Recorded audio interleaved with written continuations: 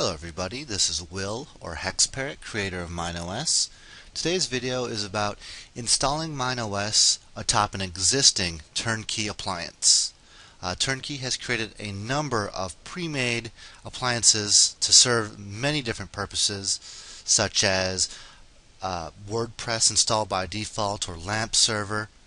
You can choose any Turnkey appliance that you choose, and then you can go ahead and install MineOS and give yourself a brand new ISO using these steps. Alright, the first thing I did here is I went ahead and I made an install of Turnkey Linux Core. Now you don't have to use Core again, you can use any of the different appliances already available. In this case you'll preferably want to use one of the more recent Wheezy based Debian images. Alright, so let's go ahead and open up PuTTY to this IP address that we see at the very beginning.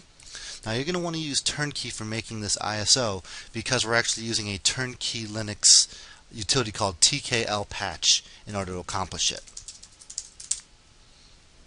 Alright, so step one is we're going to update apt-get repositories. Following that, we're going to install the TKL patch utility as well as ensure Git is installed, which it normally should be installed by default on most appliances. And then after that, we're going to go ahead and we're going to clone the TKL patch template for MineOS. This is including all the different customizations that MineOS would want to have on a brand new installation medium. And then after that, we'll go ahead download the ISO for the Turnkey appliance. Keep in mind you don't necessarily have to download it through the command prompt. You can actually do so also using SSH. So I'm going to go ahead and clone in the TKL patch repository right here. Now I went ahead to SourceForge and I found the URL already. So I'm going to download turnkey.iso with this URL. Now make sure that when you go to SourceForge, you aren't taking the download link that goes to the countdown, that you make sure you actually get the actual ISO link. And you'll notice that you have the right one when it shows that there's a large download ahead, in this case 146 megabytes for the core, and it will be incrementally larger depending on what other appliances you use because of the number of different packages already pre-installed. Alright, once this thing is completed downloading, we'll be able to apply the patch to the ISO.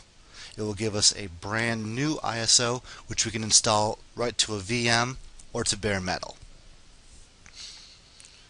And then let's see here, lastly, let's just wait for this to finish downloading.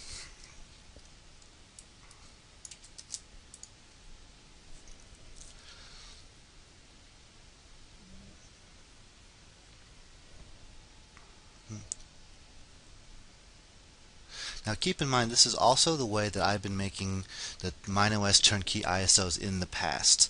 So you should be able to continue, you should be able to use my ISOs I'm going to be distributing, or you can be making your own appliances. They'll always be up to date because Git is always going to keep them up to date with the update process in the wiki.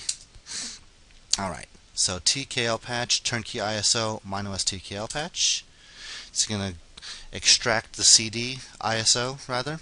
It's going to install all the different packages I have instructed to, which you'd see from the GitHub repository page. And then once it's done, it's going to give us turnkey-patched.iso. Since this step actually takes a little bit of time, I'm going to go ahead and pause it. And then I'll return it once we're at the end. Alright, a few minutes later, we are left here where it's actually creating the final ISO to be used to install MineOS and the appliance onto your new machine. As you can see, it's giving us a file called turnkey-patch.iso, which you can now move off of this machine using your favorite SFTP client, such as WinSFTP or FileZilla. That can be burned directly to a DVD or CD-ROM and installed on a new machine. And that's about it for that. If you have any other questions, feel free to make sure that you send me an email or leave a comment in the YouTube video. Other than that, I'll see you next time.